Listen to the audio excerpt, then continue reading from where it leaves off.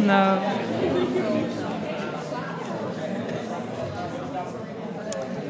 Hello, everyone. Hi. I want to welcome all of you to tonight's event, Climate Change, Conflict and Migration, Myths, Stories and Reality about Climate Change and Migration. Welcome to every one of you. Very nice that you're here. This event is part of a series called Getting a Grip on Migration. And after this event, there will be two more, one on the 22nd of April, called Children on the Move. And the last part of the series will be on the 13th of May, called Free the Map, about new cartography of migration. Tonight, and the series of events is organized by Studium Generale, which has a goal to sharpen your mind and expand your horizon by multidisciplinary lectures, films, debates, and many other events. And if you want to check out their website, it's on the screen right now, sggroningen.nl. You can also follow them on Instagram, and they have a newsletter. You can stay up to date and maybe join a few more events in the future. Tonight, we will be talking about and learning about the relationship between climate change and migration. How does climate change lead to displacement of people all around the world? When do people decide to move, and where do they go? Where do they end up? And what can we do to help them? There will be 3 speakers tonight. Each of them will have 15 minutes to talk about their research. And when they're finished, there will be plenty of time for questions from the audience. And because we're streaming this event, if I pick you out from the audience, you have to wait. There will be a microphone brought to you. And if you could start by saying your name, speak closely in the microphone, and everyone knows what you said. That would be nice. Thank you. All 3 of our speakers are from the University of Groningen. The first one is Klaus Hubacek. He is a professor in science, technology, and society, and he has a focus on the interaction between human and environmental systems. The second speaker of tonight is Nina Hansen. She's a professor of social psychology of cultural change. Her research centers on psychological, social, and cultural change caused by modernization in the global south. Third speaker of this evening is Joram Tarusarira. He's an assistant professor of religion, conflict, and peace building, and his research interests are the role of religion in conflict and cultural dynamics in the context of migration. If you can all give them a warm welcome and an applause.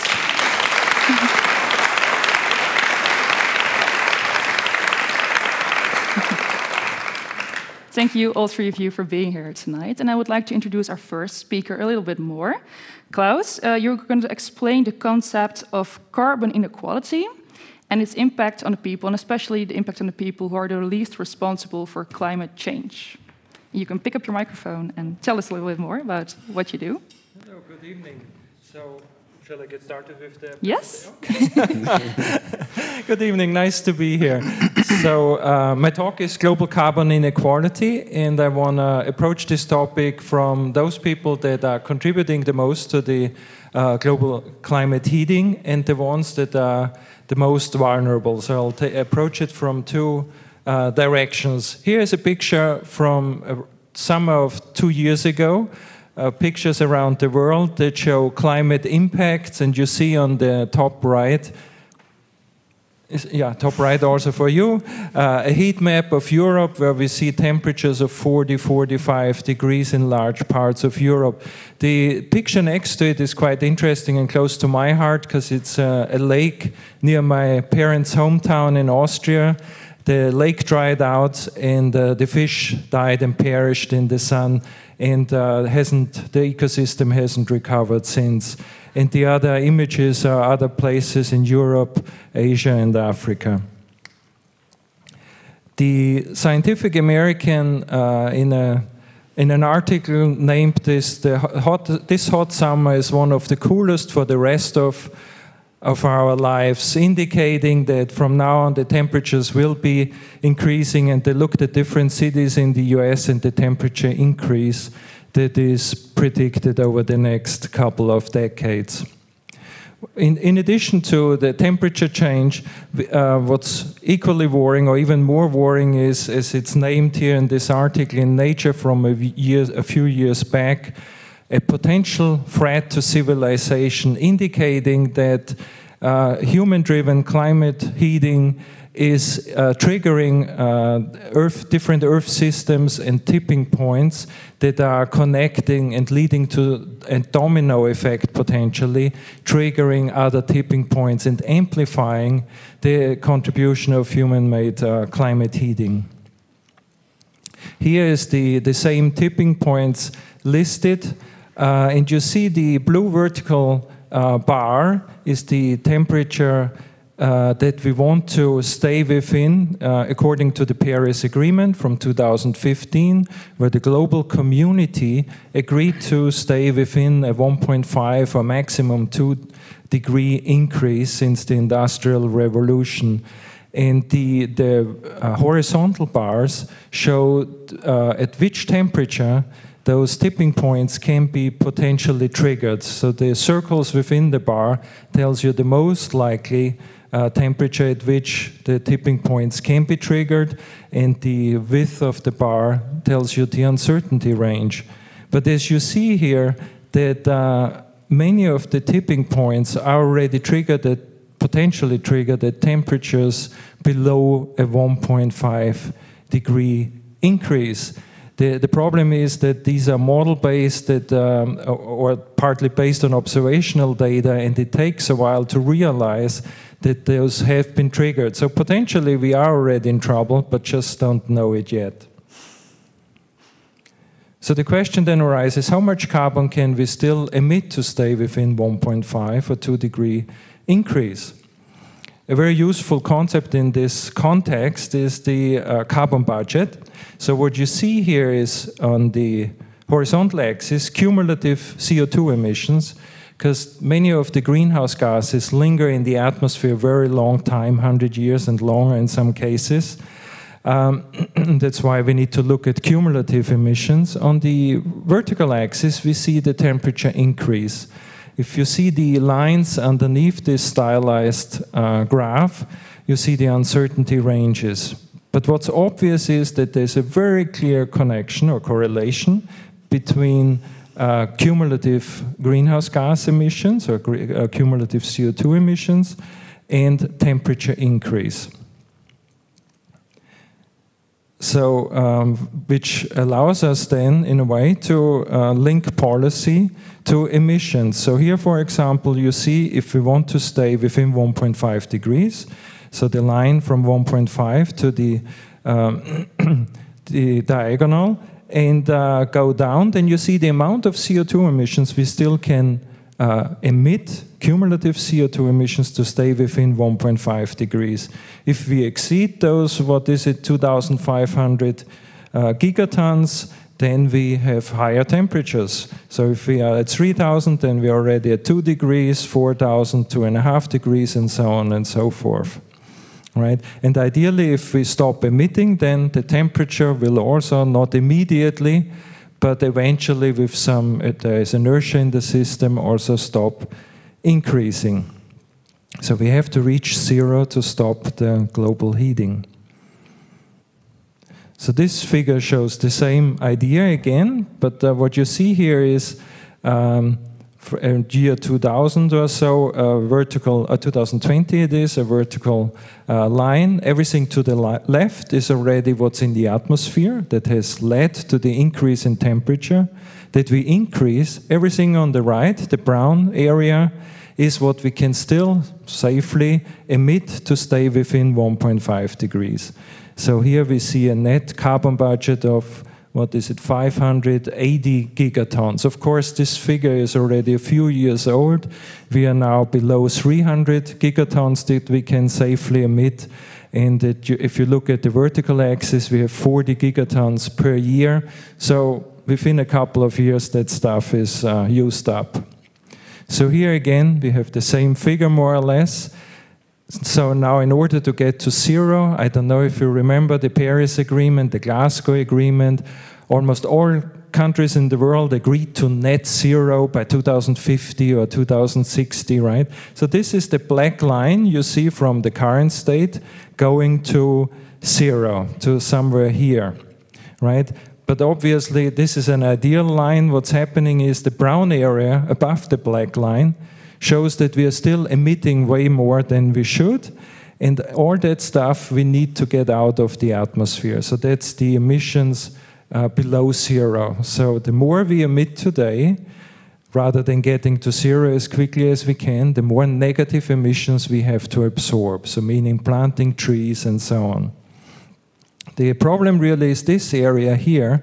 We're still increasing emissions. So even 2023, last year, despite all the agreements, we still had a slight increase in additional emissions. So the emission growth is growing still, right? And so this is the frustrating part. So even this gray area there is the Paris Agreement targets of the different countries, doesn't get us anywhere close to where we should be going. So that leads me to the next question of what is the extent of global carbon inequality, of global inequality. And I want to use some images from this nice book from some 20 years ago, Material World. So the photojournalist asked families around the world to put all their material possessions outside the house, right? So you could see in one picture what everybody owns, how wealthy they are. So just imagine yourself putting all the stuff you have inside the house and bring it outside. It could take a day or two, at least in my case, with having a couple of kids, a cat and a dog. But anyway, so let's look at some of the pictures from around the world. So it's certainly easier for India, the Vadev family. So all the possessions are up front. You see a couple of bags of rice, some pots, and a bike in the back. We moved to Mali, Natomo family, 2 wives, 7 kids, and a couple of pots and pans, and again, a bicycle. We moved to China, the Wu family in Yunnan province. Here we see TV and all kinds of stuff in the back. The interesting thing here is China, of course, in 2020 was a different country. It has grown 10% every year, so meaning the Chinese economy roughly is 8 to 10 times as large as at the time when this photo was made, so 20 years ago. Meaning, on average, you would see 8 to 10 times as much stuff in front of that house that you see today. And then we move to Tokyo, Japanese family, the Ukita family. You see all kinds of appliances, kitchen appliances, washing machine, a car, I think, in the background, 130 square meter living space. And then we move to the US, Texas, I think, the Skeen family. You see 2 trucks, lots of stuff. Again, even in the US case, the economy grew by 3.5%, meaning it's twice the size than it was roughly at the time this photo was taken. On average, you see twice as much stuff. The average housing size is 220 square meters. You have to heat and cool that. Lots of carbon emissions from that. All the things that need to be produced here create carbon emissions. So the more stuff you have, the larger the house, the larger the carbon emissions. And so this indicates already the problem we are facing. So now, what is the extent of global carbon inequality? This figure here shows 2 bars. On the left, you see the population and the income distribution. And you see that the lowest part, the green area with 1.25, now it's a bit more adjusted for inflation. So this is the income per day for the people in extreme poverty. So if you earn less than 500 euro, roughly, a year, then you fall in this category. And if you look at the second bar, then this group of 800 million people or so is responsible for 3% of global carbon emissions. Then if we add the next bar to it, so everybody below $3, so that's about $1,000 a year, 1,000 euro, it's almost the same. So if you earn more than 1,000, you're already in the top half of global income earners. And their contribution to climate change is 13% in total for the global half, bottom half. And then the top 10%, so if you earn more than 8,000 euro, you belong already to the global elites and are responsible for contributing to 43% of global carbon emissions. So you see a highly unequal distribution in terms of how different income groups contribute to the global carbon problem. And so here you see per capita carbon footprints. So in the poorest countries, it's 1 ton roughly carbon equivalent, versus in the richest, it's close to 30 times as much. There are, of course, huge differences within countries. So the top 1%, of course, have a much higher carbon emission footprint. This shows quite nicely the difference also in terms of, here you see US fridges, which are now quite popular in the Netherlands, I hear, with an ice maker, right? They use 3 to 5 times more electricity than the average person in Nigeria. So if you look at the fourth vertical or horizontal bar, US Today Best Buy fridge has 700 kilowatt hours versus per capita electricity consumption in Nigeria is 150.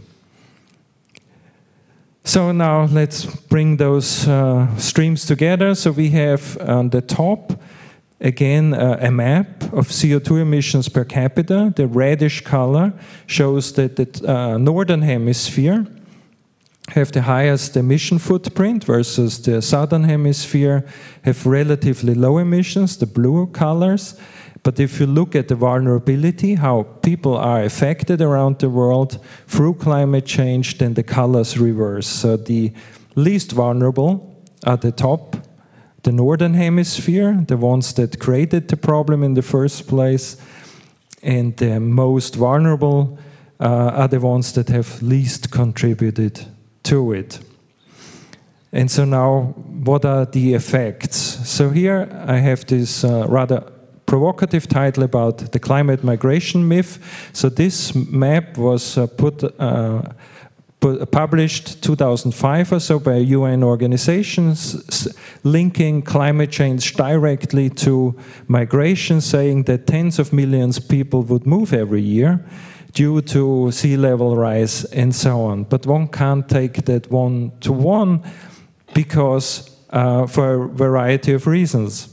For example, some climate change phenomena are slow-moving, giving people time to adapt. So there are various different adaptation strategies to cope with environmental stress, to move close by, to have dikes and boulders, as in this country, to change livelihoods, if that's so easy, like the fishermen in my hometown.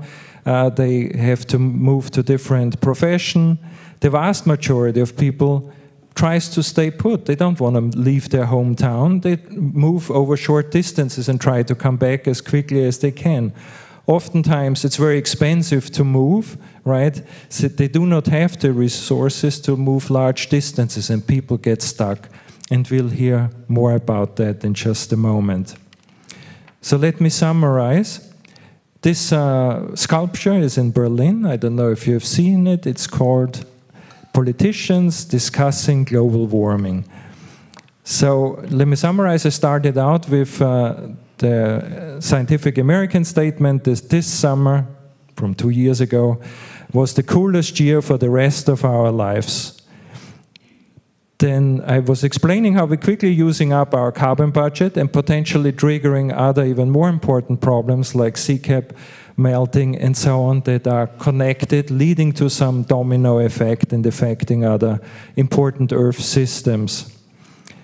Those most vulnerable tend to be the least responsible for the problem, and I showed how a fridge in the Netherlands that makes nice ice cubes consumes 5 times as much electricity than the average person in Nigeria on average, and that climate migration is only one of several adaptation strategies. People don't necessarily choose to move, but oftentimes have no choice and get stuck. And with that, I hand over to you. Yeah. Well, Klaus, thank you very much. Yes.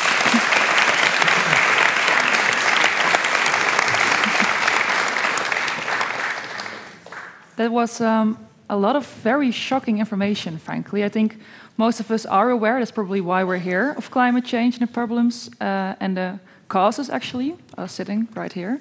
But those really hard facts really, well, put it in perspective and made it even more important, I feel like. And it was very useful that it was illustrated by real-life examples. I think that made it very touchable and real to us. As you said, Nina is our next speaker. You're going to be talking a little bit more about the insights you've gained, about where people on the move in Africa actually end up, what challenges they face, and what actually gives people the energy to keep going when they end up in those situations. And you also did a research about the position of women in these situations. So I'm very looking forward to your contribution. Thank you. Thanks a lot for the invitation. So I will continue the story to take you on a journey, first starting with some figures to illustrate the problem at hand, to define a bit what are the categories, what are the people who are on the move, so to say. I'm going to fly in on a continent where many people end up as refugees to illustrate a bit more their living conditions, and I'm going to share a bit of our research and how we try that. Academics also try to, support getting data and designing wise interventions for people who are living in camps where they can't leave. So let's get started with the data, what you can see on the screens here. I chose to show data from 2022 because I can then show also other data related to that year. In 2022, 108,000 million, more than 108,000 million people were on the move around the world. And this is approximately 3.6 people of the total population in the world who had to flee their countries. Oftentimes because there were armed conflicts, they were maybe persecuted, there was violence, sometimes also because maybe there was a too dry season or too many floods and they had to move a bit because their cattle couldn't get any green grass anymore. But the statistics don't say how many people move because of climate change, because this is a more complex topic, and Joram, our next speaker, will talk more about that. But what you can see here on the graph on the left, on the right side, is a very steep increase of people having to flee their countries. 35.3 million are refugees around the world. And refugees are people who had to flee their country because of different reasons, and they managed to cross the border of their home country. But 62.4 people are so-called internal displaced people. These are people who had to flee their home territory but couldn't cross any international border. And as you can see, these are almost 60% of all refugees around the world. And those are not the refugees we see in Europe. They are stuck in their home countries. Those people end up in very difficult living conditions. I'm going to show you later on a bit more how this may look like. They end up in places where there are conflicts. They're in the fire case, so to say. The majority of people have a higher mortality rate than people of the host society. Often they are deprived of any shelter or food or assistance. So these are very difficult living conditions. 5.4 million people are asylum seekers, are people who crossed the international border and filed in their documents and are asking for a residence permit. And 5.2 people, also a newly introduced category by the UNHCR, is a category of people who moved across international borders, but have not still yet registered anywhere as a refugee or as an asylum seeker, may not have any documents. So this is a category you can't place in all the other categories. I would like to know from you, and just a short quiz, any idea which country is the country that hosts the largest population of refugees around the world? Any guess? Just shout. Turkey, yeah. Any other guesses? Lebanon? It's Turkey, with 3.6 million people waiting in Turkey. Any idea which is the second largest country? Greece. It's the Islamic Republic of Iran, because that's also an area where we are actually many of us have no real idea what's happening there and how many people have to flee their countries. Mm-hmm. And number four, there's the first European country. Any idea which European country that is? Germany, with 2.1 million refugees in 2022. Just to give you an idea what the numbers are. Just going to move on. Here you see another graph, and this may look a bit complicated, but I would just quickly walk you through to illustrate that when you may read the news, you may think, okay, many people may move to the Netherlands or Europe, but when you look at this graph, you will clearly see that on the left side above, there are 2 million people in sub-Saharan Africa who had to flee their country of origin, and the majority, when you follow the blue color, actually stay within that region. So the majority, those are people who really are oftentimes internal displaced people who have to move within their country, and they get stuck, so to say, somewhere else. You can see the same phenomenon for the Asian Pacific region and many other regions as well, but there is very little cross-continent migration happening, just to illustrate that a bit. I promised you a journey from figures to pictures to life experiences, and would like to take you on a trip with me for a short time to Africa, to Kenya. Kenya, 2 years ago, was the country with this, hosting the second largest group of refugees in Africa. And this is just a place to explain how this looks like. This is one of the 2 biggest camps that up in Kenya. At the moment, there are around 300,000 people living. There's another camp, I'm going to show pictures as well, that has half as much people living there. You can see streets, you can see some shelters, but living there is not easy. As you can see in Kakuma, this is another camp in Kenya. And I'm just going to quickly show you or explain to you the difficulties that people face there. So people move there because of persecution or conflicts in their home countries, and depending on which area is closer to the camps they go to. In Kakuma, there are 18 different nationalities. 18 different nationalities with different religion, with different norms, with different ways of living there closely together. The environment is not really welcoming in a way because there are high temperatures, poisonous animals, oftentimes breakouts of malaria, cholera, and other diseases. This climate makes it almost impossible to do any agriculture activity to feed yourself. There's limited access to electricity and a shortage of drinking water. Houses are constantly being destroyed by wind and rain because it's a very harsh climate. And physical and mental health of people living there is very challenging. So people really are oftentimes, what you can see, a fence there. And you might think, oh, nice, then maybe can have a work. But during the pandemic time, when we started with a group of international scholars, and Madeleine, who's also here, also joined that project, at that time, all camps were closed because of the COVID outbreak. People could not even leave the camps. So the space they had around the house was the only space they could move and do things. They were totally dependent on any help from outside, and not much help could enter these countries because of international travel restrictions. In addition, people who live in those camps have very little opportunities to work. But at the same time, people can be very resilient to survive and to keep on going. And this is just 2 pictures to illustrate and to give you an idea how life continues. Because there are no formal jobs people could apply to get a salary and become financially independent, many of them start trying to start up a small business.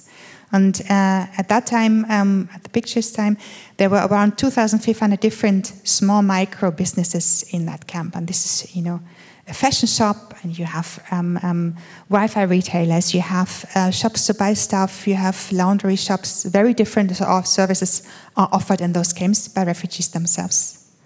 In other places, just to give you an idea how people fetch the limited water, that they do it maybe once a day, and sometimes there's no water.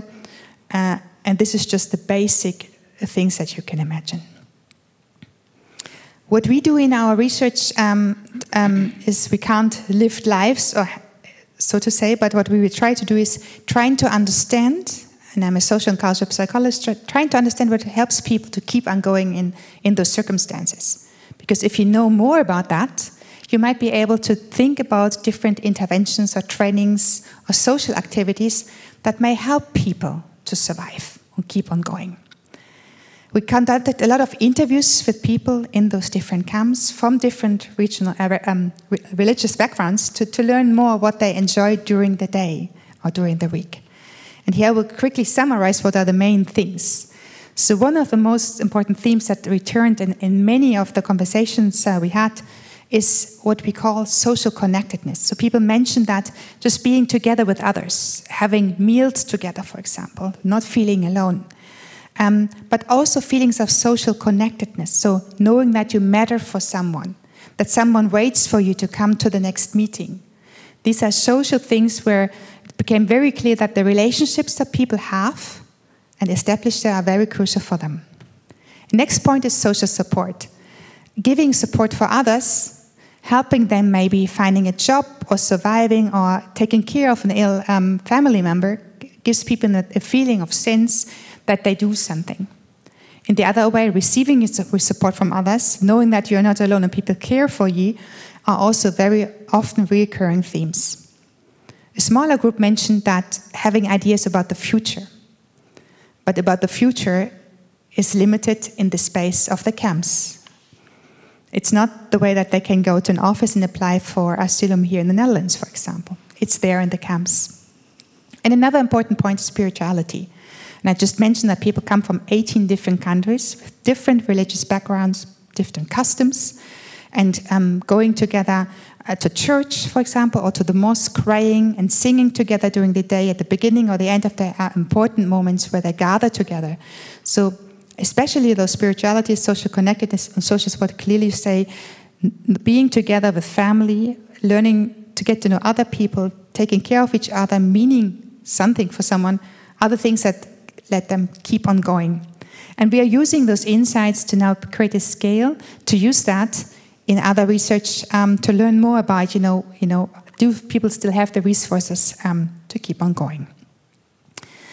You also mentioned at the beginning, my research focuses very often on the position of women. And the reason why I'm especially interested in the position of women in my research and with all the PhD students I'm working together is that women are often the motor of a family, especially in those cultures which are more, so to say, collectivistic. So in the Netherlands, you're raised in a way that you start thinking what are your own abilities, what you're good at, what kind of job you would like to have. It's always the focus on your own growth. Whereas in very collectivistic societies, it's more the goals of your family or your tribe or what religion requires you to do. So if you would ask the question to children in elementary school, so what is your aspiration, what kind of job would you like to have? I think in the Netherlands you would hear many different things that students want to become. Whereas in many collectivistic cultures where we do all the research or where people flee, I would think that the majority of students would say, I would like to become a teacher or a nurse or a doctor. Jobs that serve the community and by that make the parents and the family proud. So this is a very different focus on how you decide things in your life compared to European countries like the Netherlands. Learning more about that and learning, what is needed for women is crucial to really help families lift. And many good programs are focusing on women especially. And you may have donated money for good charities for microfinance services or microcredits for women. But these women are not isolated individuals. They are part of their family, ingrained in the expectations and the social norms how a woman should behave. Giving a woman money, of course, can help to maybe set up a small income-generating activity, but there are also other constraints. Normally, maybe the husband handles the financial issues. So interventions need to understand really the position of women to enable them to strengthen the position of the families, because research also shows they more often pay back their loans, they invest in education and health for the family, so these are investments for the future. But I guess also my next speaker will share more about that. So I'm just a researcher here in the Netherlands, but I collaborate with different organizations around the world, and I just want to summarize very quickly how we try to understand this context, where people live in humanitarian crisis, to help offering data or insights that hopefully inform policymakers. And one part is, this is a picture from a project we conducted in Ethiopia with children from minority languages groups. They, for the first time, had the chance to go to school to learn in their mother tongue, which so far was an oral language where there was no word book. So this project invested into studying this oral language, making books available, teaching teachers to teach in their mother tongue, and by that especially girls profit from this education, because normally they are more closer to the huts, they don't meet other people, whereas boys have a much bigger radius. They're more mobile and can, oftentimes learn other languages in the neighborhoods. But especially these projects made sure and encouraged girls to be able to go to school. And here we are trying to test some school results, but also this is a measure of finding out what kind of group is most important for the children, whether it's their religion, their tribe, their family, and we wanted to see whether there are differences between the different children. So we do collect these data. We help developing scales, especially also in the camps in Kenya, to understand the situation of people. And this is so-called, we call it panel data, which is used by World Bank or UNHCR to learn more about the situation of people in humanitarian crisis. And this can be compared, but then can also be used to inform policymakers to think about policies where to invest money, where it's mostly needed. The second part of my research looks at how to design interventions which aim to improve lives of people or to lift the position of women especially. And here you can see a picture where Vandalin is working with our colleague in Tasnuva in Bangladesh. And this is a project which was set out also by the government in the Netherlands because the government wanted to know, so where should we invest on? You may have heard about the Sustainable Development Goals, and the idea is, can we maybe invest into nutrition? Or maybe invest into women's empowerment, and maybe by that we have many more so-called spillover effects. So, for example, giving women a training, maybe then they make wiser decisions with nutrition, maybe also with related to health indicators. And what we are doing in this project, especially Madeline with the colleagues in Bangladesh, trying to develop a training to make women aware that there are opportunities for them to make sure that their family's well-being is improved. And by that, hopefully, have a bigger say in other decisions in the household. And this is another way where we try to bridge our knowledge to areas where, together with people, and that's the most important, with partners, with the people on the ground, to work together what they need and what they would like. And by that, hopefully, change their mindsets and increase opportunities for their lives. Yeah. Thanks a lot for your attention.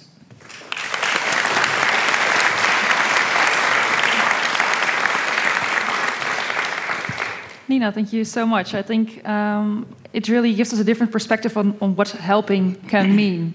That it's more than just water, food, shelter, but that humans all over the world have different values and that it's important to meet them where they are. And in that way, make new interventions, as you said, to help them in a better way. Thank you. Thank you very much. Well, then it's time for the last speaker of tonight, Joram.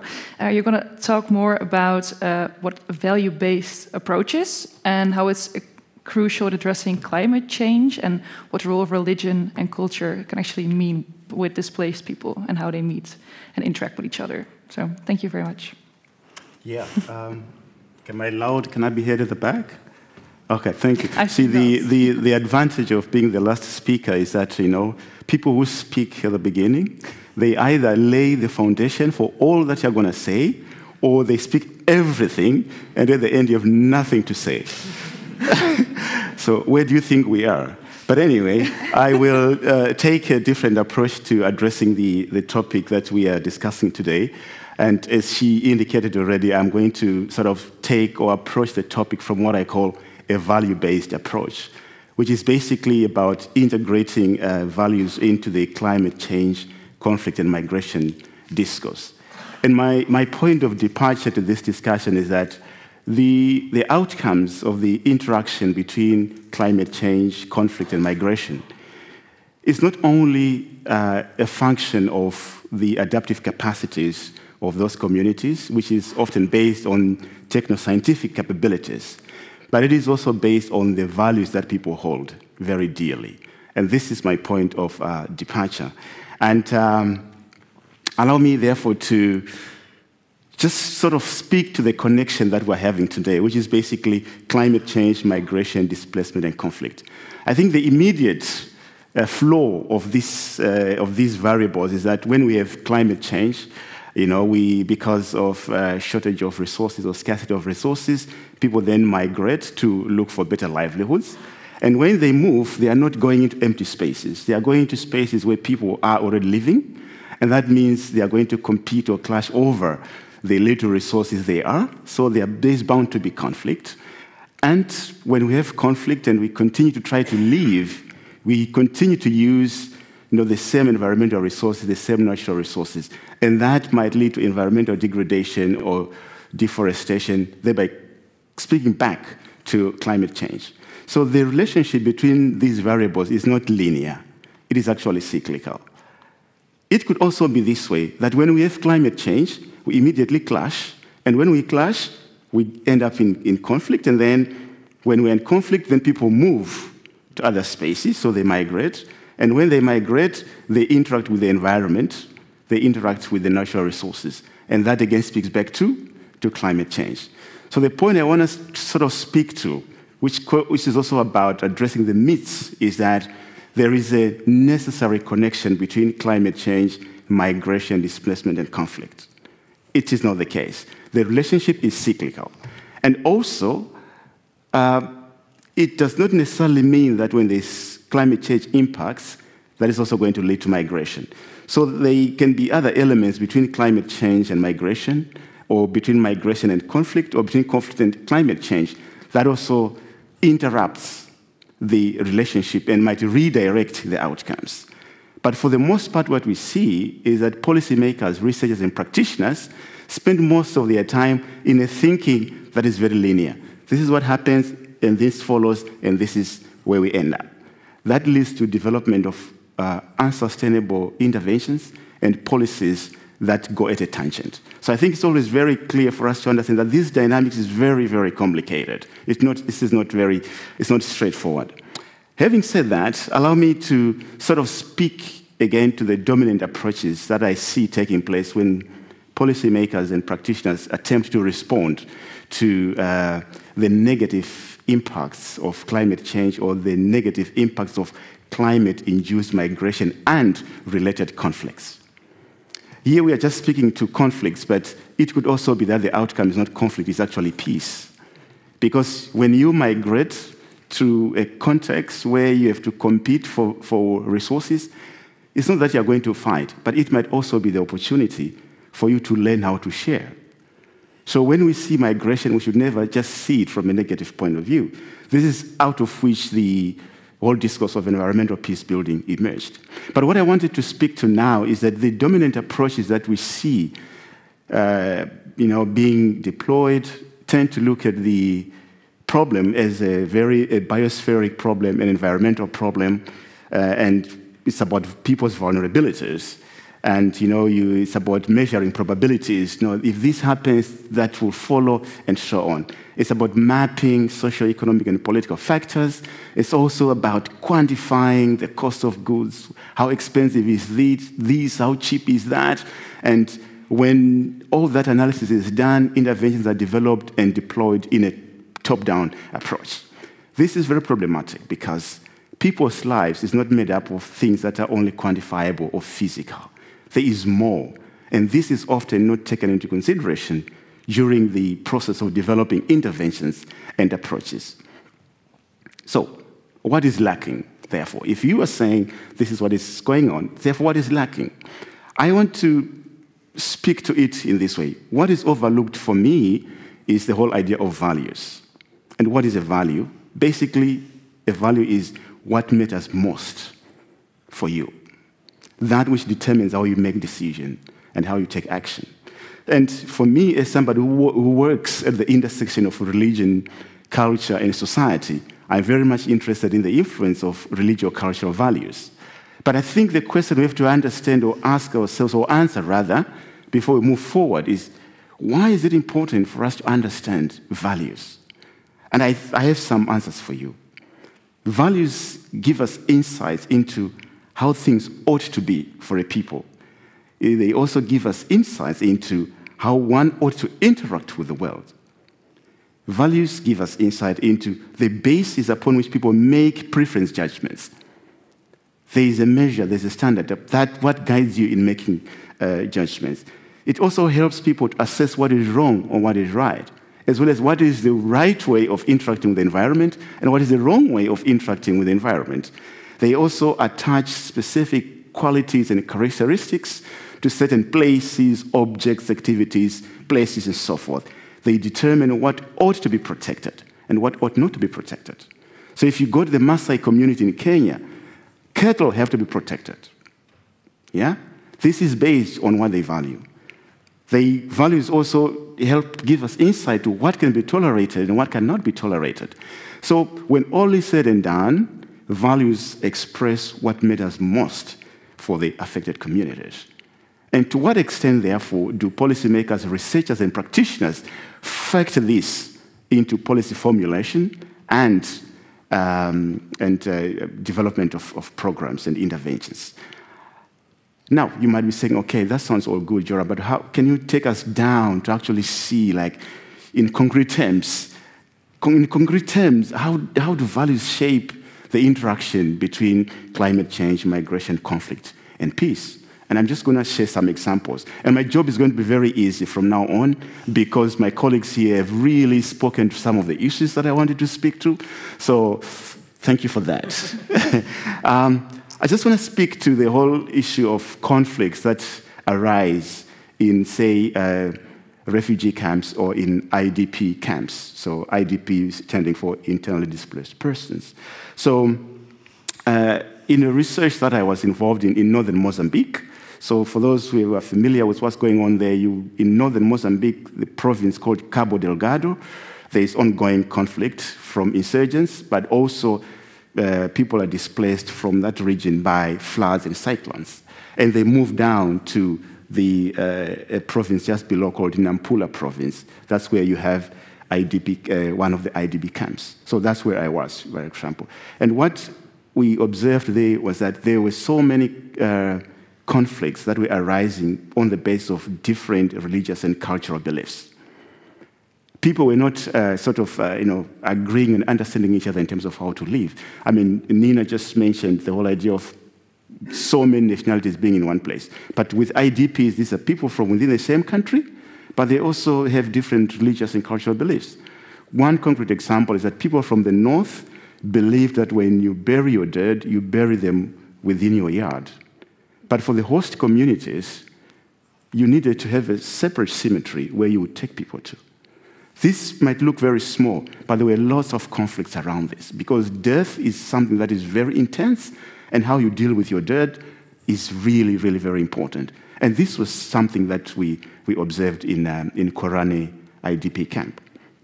Just to give another example that has already been spoken to, we realized that in camps, women's roles do not stop because they've moved to a camp. They have religiously and culturally defined roles: fetching water, fetching firewood, feeding the family, taking care of children, taking care of the elderly. So the impacts of climate change, the negative impacts of climate change in these, upon these people is hardly felt also by the women. Why? Because of the values that are within the communities. But to what extent then, I repeat, do policymakers and researchers and practitioners factor this in developing interventions? I think leaves a lot to be desired. I want to give you another example: mobility and e-mobility.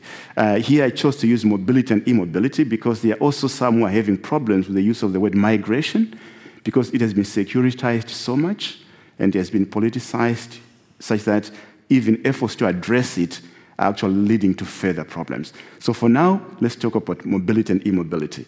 There is a tendency to think that due to the impacts of climate change, people will move. But what you also observe is that people do not move, and I think this has been mentioned also. People do not move, not because they have no means. In some cases, yes, they have no means. But in other circumstances, people are attached to particular places. People have cultural ties. They have like social status like chiefs. They have gender roles. They have kinship obligations, which they cannot leave. And this is based on their religious and cultural values. Some move just shortly and return to their original homes. And I think Klaus made reference to that earlier on. Why? For religious, cultural, and spiritual reasons. The extent to which policymakers, researchers, and practitioners integrate this, for me, remains, it is quite wanting. I like this citation from a 61-year-old farmer who, when he was asked why he was not living in the face of extreme climatic conditions, floods and cyclones, and his response was, "This is the land of my grandparents. Even if I had billions, I would not leave." This might sound something like, oh, well, really? But yes, people do stay put on the basis of their cultural ties and things that are very important to them. I want to speak also to the presence of religious traditions within camps. And what I observed when I was in Maratane refugee camp, that is in Mozambique, in northern Mozambique, was that when I moved around the camp, I saw churches, I saw mosques, and the different religious traditions present, African religious religions as well. But when we discussed with the refugees and the host communities, it emerged that religious spaces, as Nina also mentioned, provide coping mechanisms. They are places of hospitality, they are places of hope, and they are also spaces where people exchange ideas.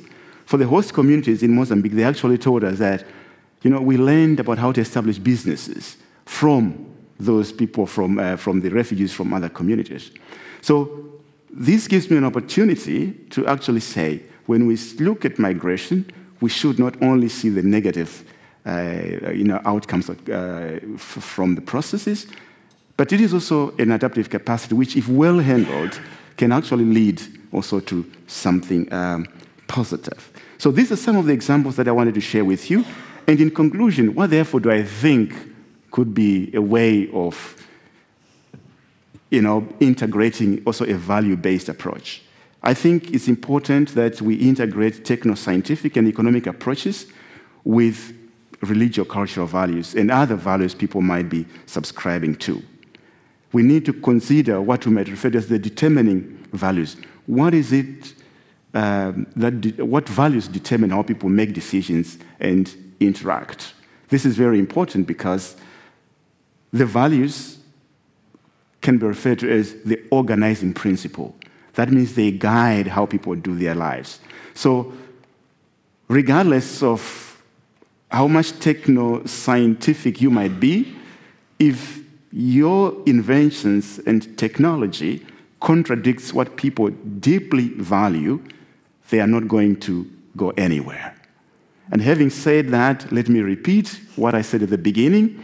The outcome of the relationship between climate change, migration, conflict, or peace is not only the function of the adaptive capacities of the people, which is for the most part based on techno-scientific capabilities, but it is also a function of what people deeply hold. Let's have a conversation. Thank you.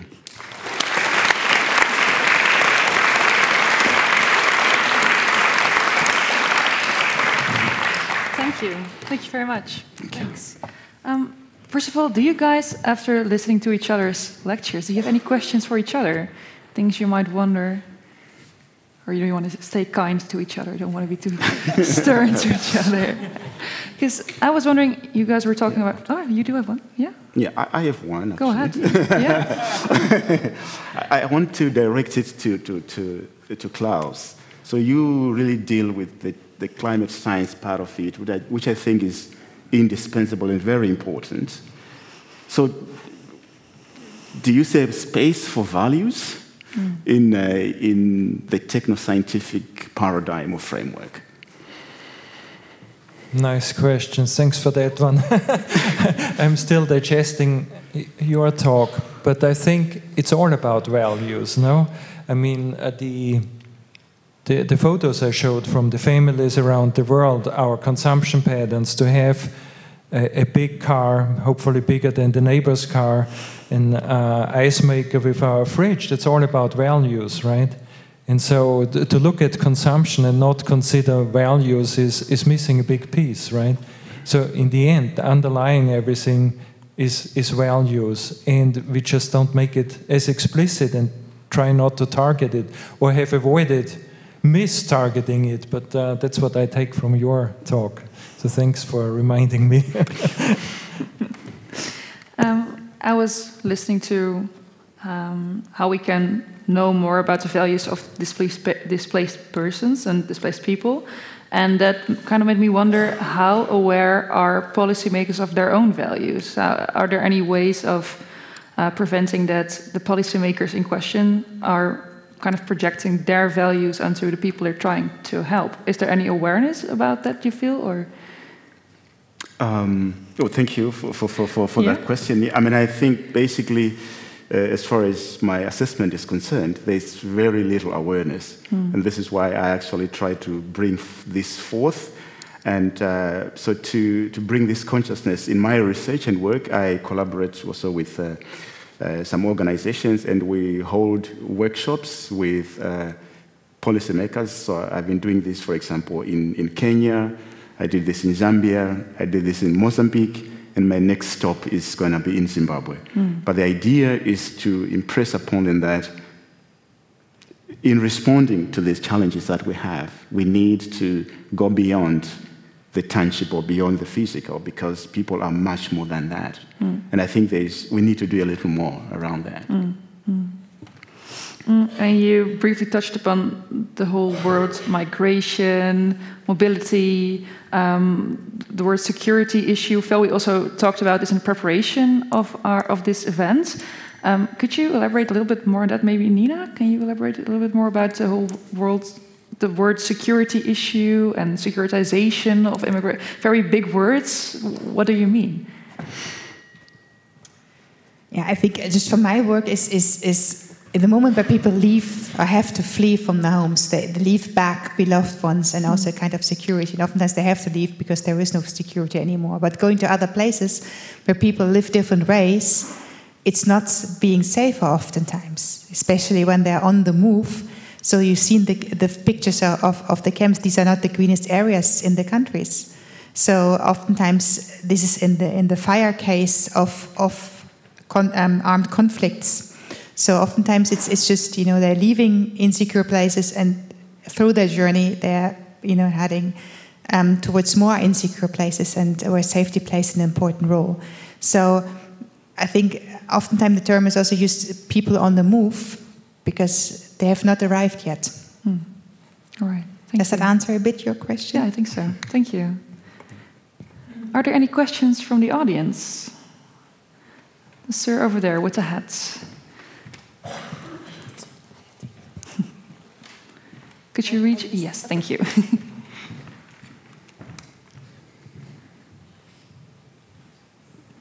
Hendrik Kaput. Ik heb heel veel van mijn tijd gedaan met studie naar landbouw. Ik vind hier geen enkel woord over waar komt al dat voedsel vandaan. Is het van onze uitgebuiten boeren een surpluses? Hoe zit dat? Want voedsel is wat heel erg belangrijk is, ook in Afrika. In Mali bijvoorbeeld, Peul, hebben ruzie met elkaar omdat er voedselproblemen zijn. Ik ga het proberen in een Engelse vraag samen te vatten. Our guest is asking about the role of food production in this whole conflict. Does it have cultural values that you can maybe identify? Has it ever played a role in the triangle you maybe made? Does anyone have an idea about that? I could try. Thank you, Phil, for the vragen. I think when we look at food, of course, just in some parts of Africa, because we cannot generalize about Africa, but some parts of Africa, I think there is some value and sometimes some quality and meaning that is also attached to particular foodstuffs. For example, traditional grains are also connected to cultures, and sometimes one of the sort of encouragements that is taking place now is to try to invoke people's cultures so as to encourage them to grow traditional crops which are drought resistant in response to food insecurity. So sometimes you can also bring these connections together because particular foodstuffs, like sorghum or rapok or finger millet, they have a traditional value, they have a traditional meaning. But with modernization, there was a transition from the traditional grains, which were connected to traditional ceremonies and traditional practices, to maize and other what would be called modern crops. I don't know. But this was just part of the whole modernization process. But I think now there's an attempt to revive those, not only because they are drought resistant, but they might mean more even to people now. So there is this connection. Thank you. Thank you very much. I would say, yeah. Are there any other questions from the audience?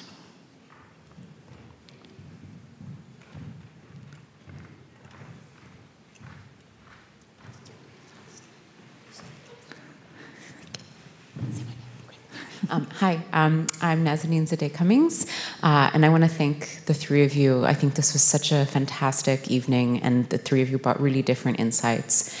So my question is about values, but it's also about those pictures of families in this material world. I'm American, and I have to say I was actually surprised at how little was in that American photo. I was cringing, waiting for it, thinking, oh, it's going to be us, that we're the worst. But, to me, in those photos, when I think of what an American household owns, there's values in there too, right? And so, in Joram, you were talking about values in quite this positive way, and I'm curious about what might be some of the kind of downsides to values that maybe have led us into these problems, particularly, those of us that are part of the problem but are not necessarily experiencing the effects of climate change as people are in other regions. Thank you. Is there a particular speaker you want to answer your question? Whoever wants to go for it. Or wants to go first, every one of you. I take this one because I had the same question. I'm still thinking about your question, and now you reinforced it. And so clearly, on the northern hemisphere, being part of the problem, we have values, and the question is, why is that? Does it have to do with giving us security, and that we need to adhere and cling on to those values, even though they have led the whole world into trouble to some extent? But the same is true for conflicts as you described it, right? So you were saying that, and of course it gives hope and is positive, but the funeral practices of one group might be detrimental to the environment and so on. So the question is not just for us, but for everybody should we change values? Should we question them? Should we look for new values that allow survival of people in that context and on this planet and so on, and how to do that, right? Which values to change and how to lead such a discussion. So I just add a few more questions to your question, but that's what you made me think. Yeah. I go first? Yeah, sure. Yeah. Thank you very much. I'm happy that you raised this, because this often comes up when I am having discussions around this, like, okay, fantastic. But I think two ways of responding to this. First, values are not static, They are dynamic, they keep changing. So we have to know that. And secondly, not all values are positive. So when I call for integration of values, it is about understanding that they are values that drive people to make decisions certain ways or to act in certain ways.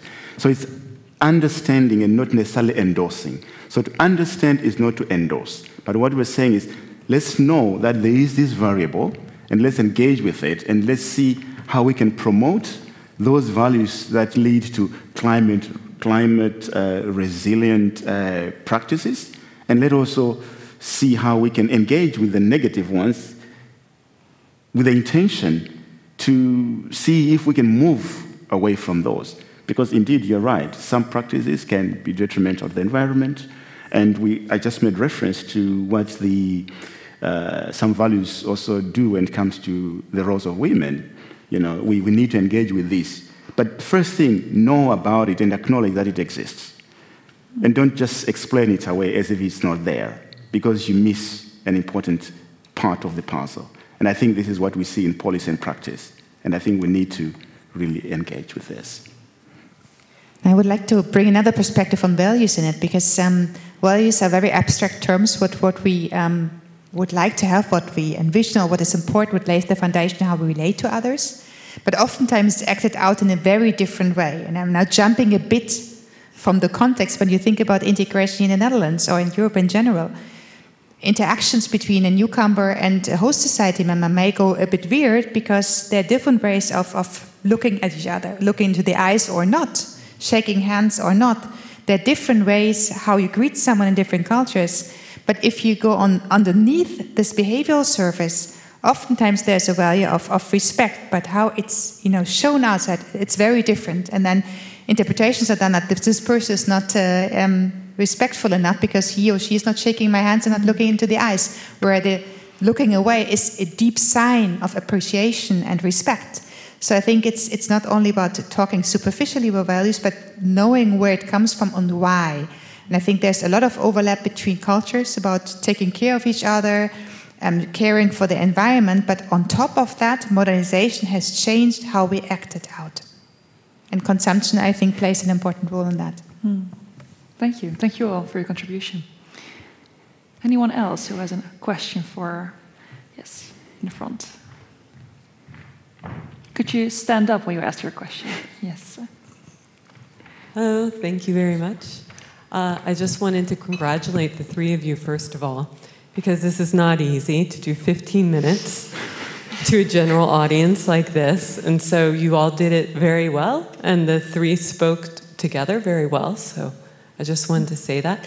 But what I think, hearing about the conversation pertaining to values, what I think I saw across all three of those was that values was very much present in all three, but also this idea of relationships. How is it that we relate not only to other people and the role that relationships play, and the relationships we have with places, and the relationships that we have with things. And so they can reflect the values, and they can be part of the problem, or the relationship could be part of the process for making a positive change. And so that was just something, just hearing you all, because you did such a good, clear job of speaking, I was able to sort of see that thread across all three of yours work. So, okay, that's it. Not really a question, just a comment. Thank you. Thank you so much. It's good to hear. I see a hand near the door. A girl with glasses, I think. Oh, you both have glasses, I see now. I'm sorry. Next. She was first. Okay. Hi, everyone. I'm Nicole. I'm a student here. Thank you for your presentation, first of all. I have a question for Nina and another one for Joram, sorry. I wanted to ask you, in connection to what we've been talking about, relationships and importance of support system in resilience to climate change. Do you think for researchers there is a way to measure the material effect of supporting system and relationship? For example, is it actually the case that once you have like a big support system, but maybe you are in a climate adverse region, you can still live long? While if you are lonely and you live in an individualistic country, then you risk to live less long than that. And my second question is kind of related to this, and it's about so we are experiencing right now a trend in the world where the Western Hemisphere is there's atheism growing, so less religious connection, and we can say also linked to that growing loneliness problems, individualistic societies, and all that.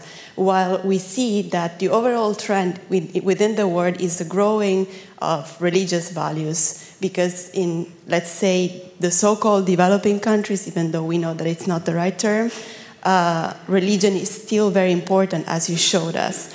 Do you think in the long term, thinking about policies and development, do you think this would actually be the case in the future also for developing countries? So once they reach a certain stage, then they will also be less tied to values, religious values? Thank you. Thank you. Two great questions, I think. Thanks a lot for those two questions. I will start with the first one, the question about the relatedness, how important that is, and whether this can help people survive in very harsh contexts where climate change destroys nature around people, for example. Based on my own research, but also on other research, of course, I think we are not isolated individuals. We relate to others. We are social beings. You know, being meaningful to someone, being loved by someone, is a need that people have, being recognized. And I think having a surrounding where you have family with you, or people you chose, because maybe you have to leave your family or you lost your family, but to choose others who support you, I think is a very crucial resilient factor to survive in a new place. Being totally alone, that's also what you see on data when you see refugees who had to flee alone, don't have a network with them.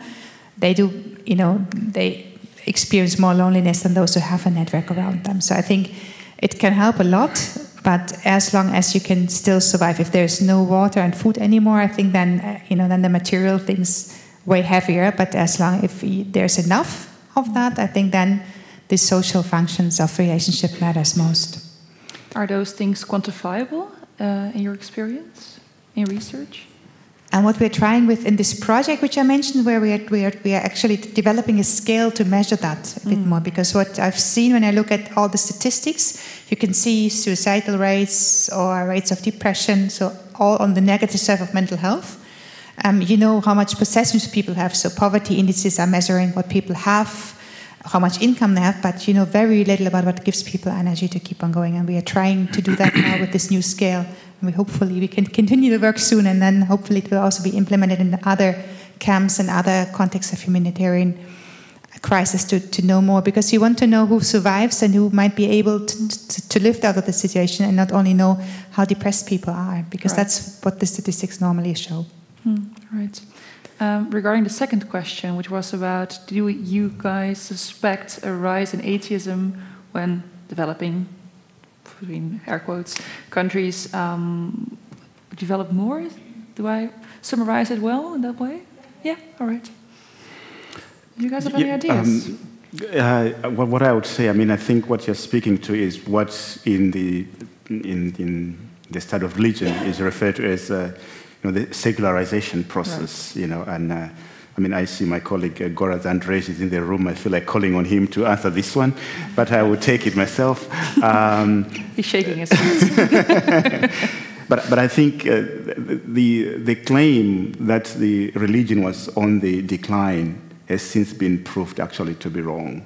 Actually, religion is on the rise. So as far as I'm concerned, I don't see a situation where religion will actually go down. In let's say, for example, in most parts of Africa. What can happen is that it just changes.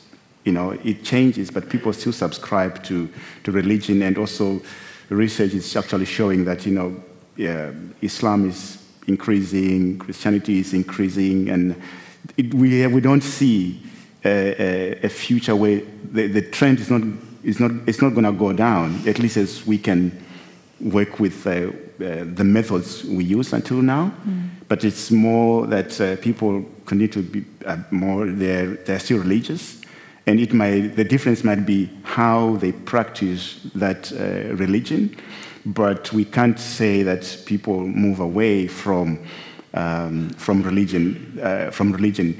There was, for some years ago, the so-called secularization thesis, which was really saying, even in Europe, religion is going down, but people who have really been championing that have actually started talking about the desecularization thesis, which actually means actually religion did not go away. Maybe what just changed is how people practice it, but values that are connected to religious frameworks or spirituality, they still remain in place in one way or the other. So I would say I think religion still plays a role, it's still there, it's still rising, And I think we just have to connect to that fact and factor it into programming and policy formulation. Thank you. Can I also quickly add to that? I think I was just thinking about research from political scientists who studies the endorsement of different values over decades of years, since the 60s. And this research shows that maybe people don't go not so many people go to church services on Sundays anymore, but the values that come with religion, taking care of your neighbors, of your friends, being a bit maybe obedient to your parents, those are values which are much more entrenched in culture and take much longer times until they maybe fade away. Maybe it's the practice that may change a bit in our societies, but the value not exactly. And I think next to that there is another perspective. It's the question of loneliness. Who's lonely? And I'm just reminded of a former PhD student, Lucia Hoy, of mine, who studied loneliness across cultures. And you would expect maybe loneliness is higher here, but that's not necessarily the case. So it depends on the quality of relationships you have. So in a more collectivistic society, you may have more people around you, but your expectations, what they should serve you and how understanding they are, might be higher, and maybe that might be kind of disappointing and lead, triggering moments where you feel lonely. Whereas here in the Netherlands, for example, you may have not so many people because your family is not that big and you live alone in a student house or whatever, but you can choose the people you want to be with. And maybe you have one friend who's very nice and caring and that serves all your expectations, but then you may feel isolated a bit because there's just one person, but the quality you get from that person may greatly differ. So, and I think that is also important to keep in mind when we talk about loneliness or being alone. Related to that and triggered by your first question, what that reminds me is that it's really important what indicators we use, right?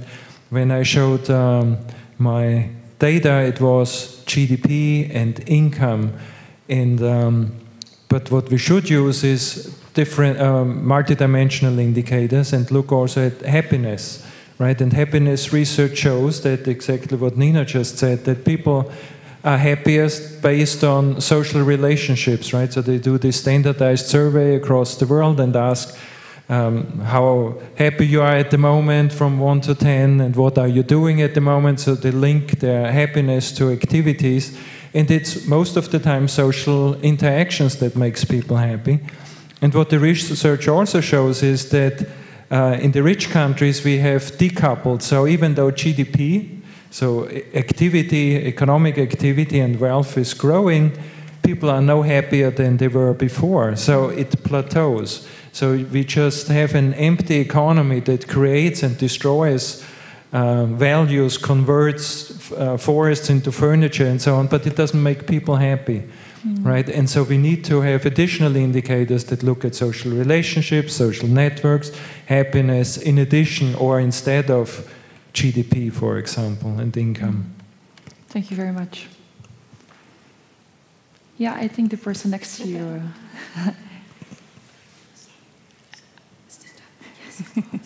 Hello. Hi. I actually don't know if my question fits in here, but I'm just going to ask it anyways. Because when we talk about solutions for climate change, it's often about reduction and doing less and emitting less CO2.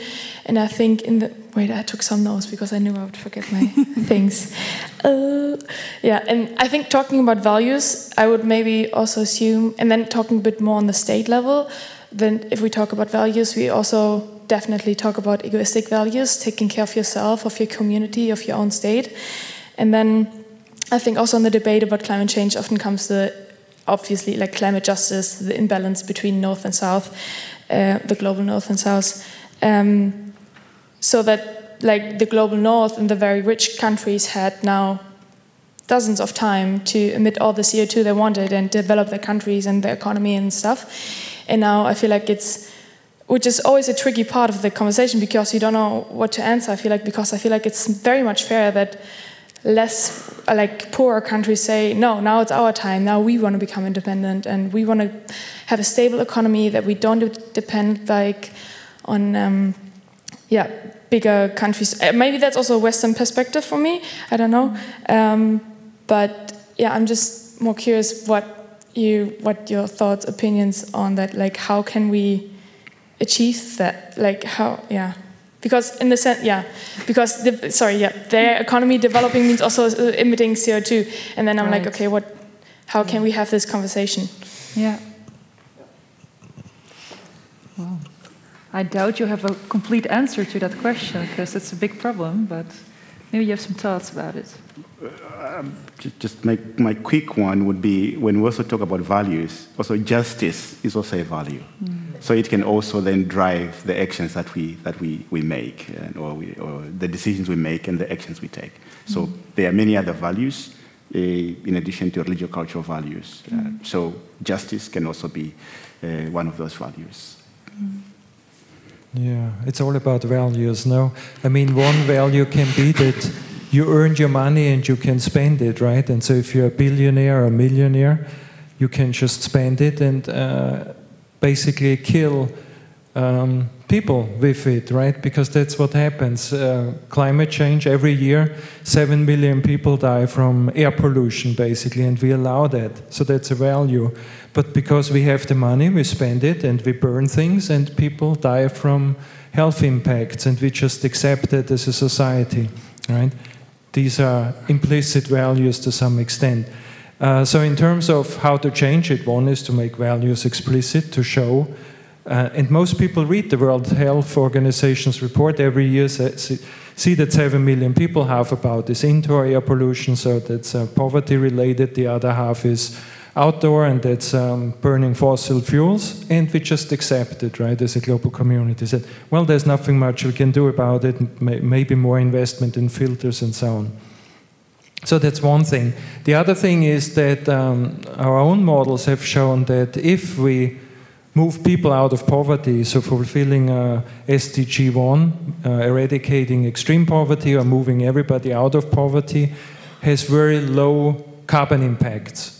So even if you double the income of the very poor people, just because their carbon footprint is so low, it doesn't really matter much. The carbon budget is used up by the high income earners, right? And then it brings it back to values. So should we high income earners be allowed to create that problem and kill other non-human species and people on the way, or should we not? It's a really difficult question, and that we should ask ourselves, right? And what can we do as individuals within the context of a power system that it's based on coal and natural gas and so on, right? So it's a really difficult question. But in terms of poverty alleviation, that shouldn't be a problem. Those carbon emissions we can easily deal with. What we cannot deal with is the carbon emissions of the high income earners. And that's partly us also. Do you not think like if people double the income that they would have different choices because they have different tools to start from?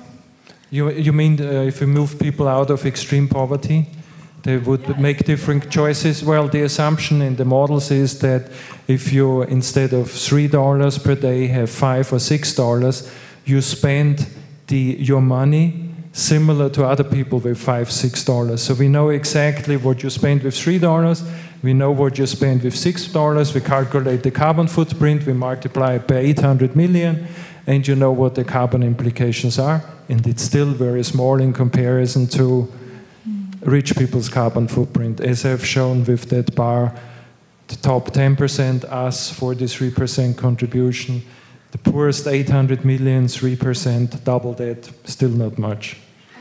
But I think another value would be fairness, and I think I got what you're saying, that it should be, it feels fair that it would be their turn now to consume in the way we do, because this feels very comfortable to us.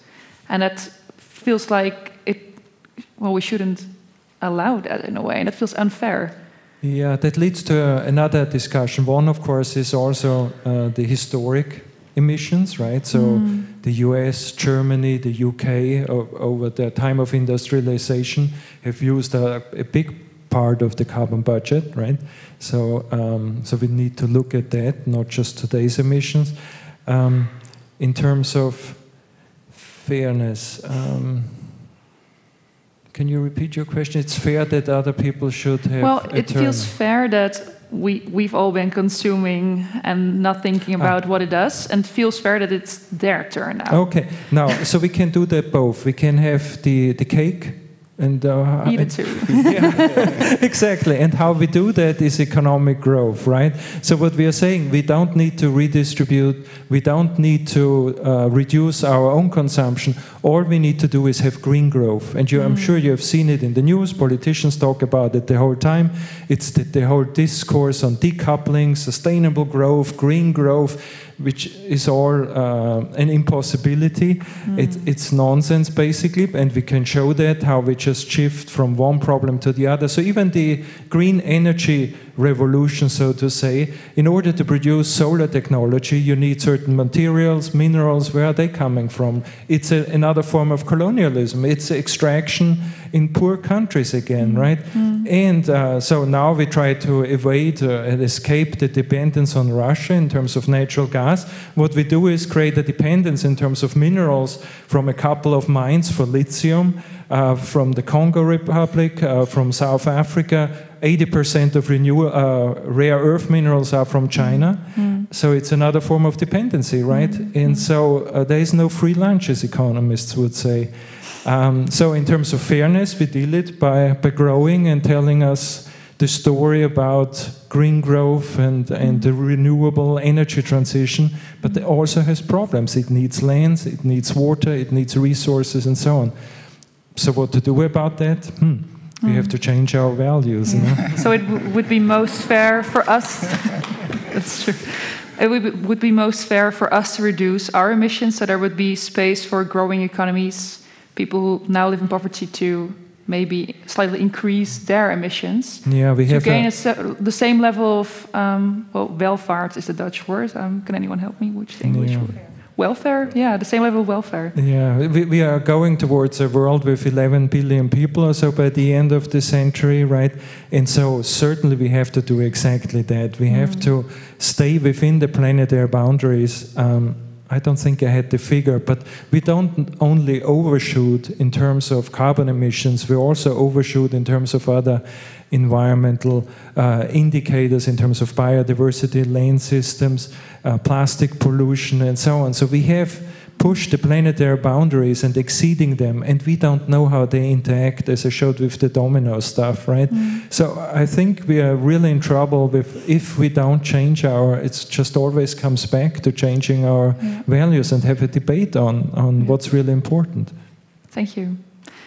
I saw a question here in the front a few minutes ago. Yes, there's a lady over here in a beige sweater. Thank you. My question is that the carbon emission is increasing, and temperature is also increasing due to carbon dioxide. So emission is from the developed countries, and the affected countries are the underdeveloped countries, and they are suffering a lot. So what values are saying to the developed countries for those countries who are affecting, like India, Pakistan, Bangladesh? Every year the floods, droughts, insect attacks are coming, heat waves, and the people are dying. So my question is, what the values are saying to the developed countries? What are values? How they can compensate to the affected countries? Does anyone have an answer to that question?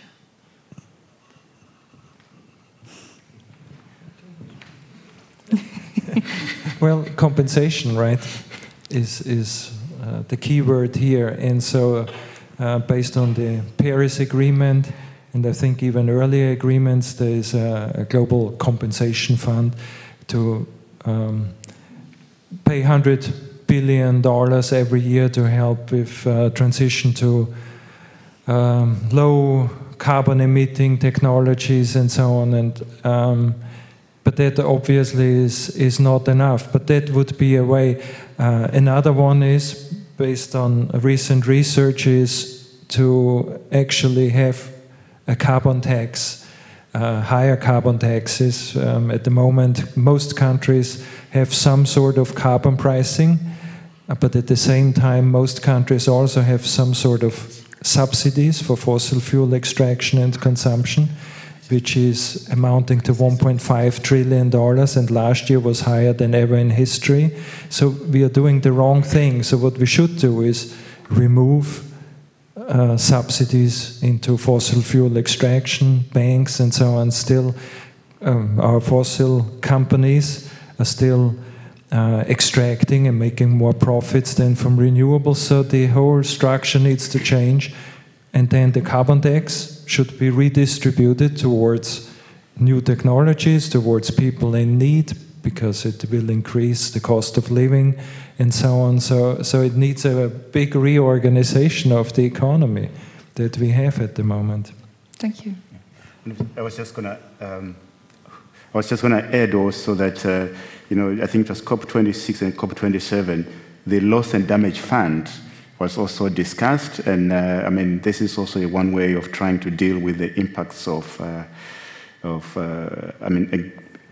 impact on those that are actually not emitting that much. So to make those countries that are emitting more to also contribute to the loss and damage fund, and that money will also contribute to addressing those challenges. So it was, I think, the discussion heated up in Egypt, and then it was picked up in UAE, but the last time I checked, the loss and damage fund was empty.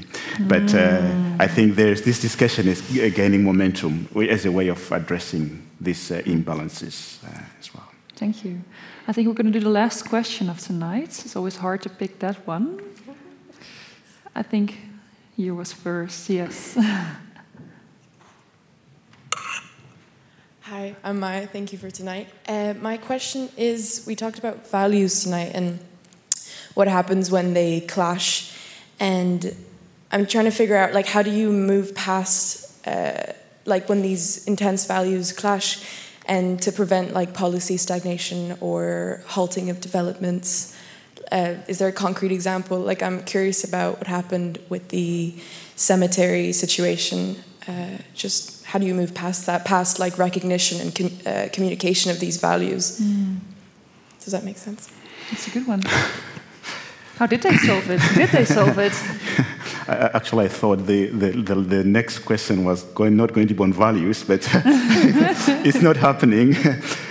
Well, but I think it's so basically the type of conflicts we end up having is what I refer to as value-based conflict.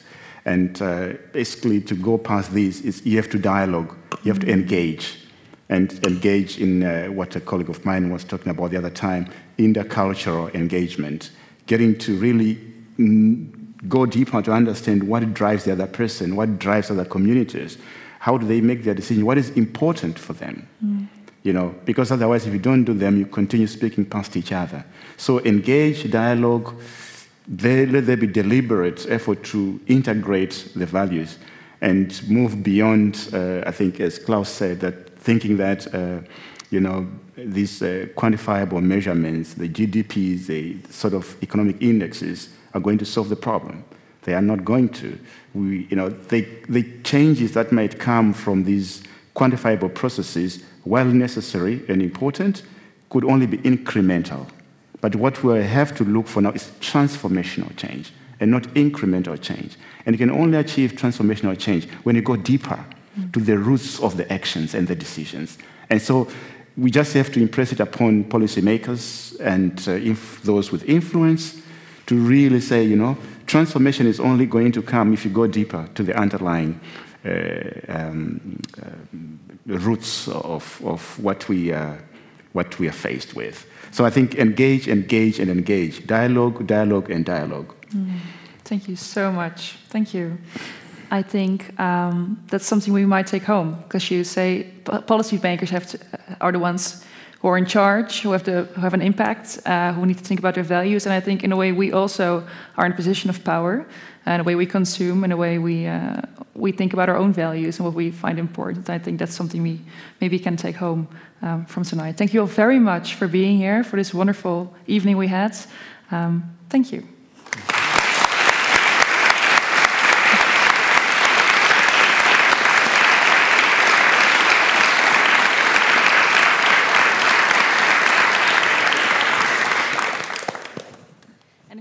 up to our speakers, you're welcome to if you have any more questions. If they can still do something, yes.